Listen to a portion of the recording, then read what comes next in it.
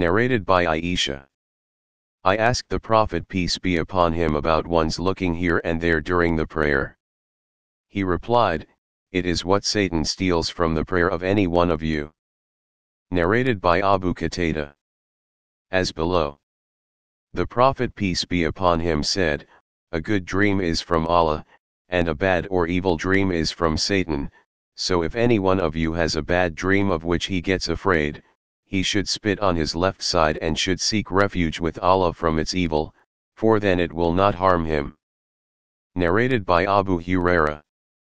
Allah's Messenger peace be upon him said, if one says 100 times in one day, none has the right to be worshipped but Allah, the alone who has no partners, to him belongs dominion and to him belong all the praises, and he has power over all things, i.e. omnipotent.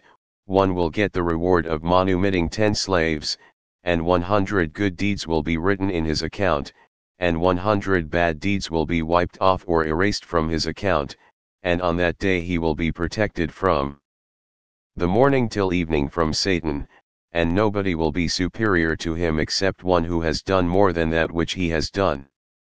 Narrated by Sa'd bin Abu Waqqas.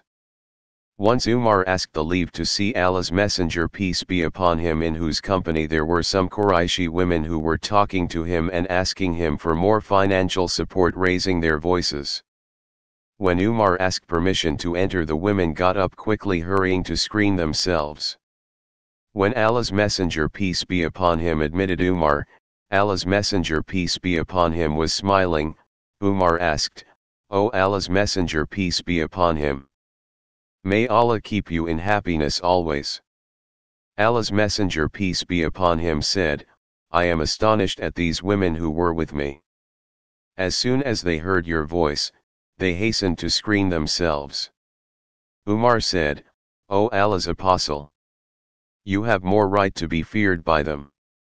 Then he addressed those women, saying, O enemies of your own souls, do you fear me and not Allah's Messenger peace be upon him?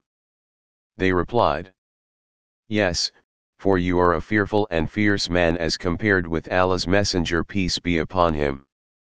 On that Allah's Messenger peace be upon him said to Umar, by him in whose hands my life is, whenever Satan sees you taking a path, he follows a path other than yours.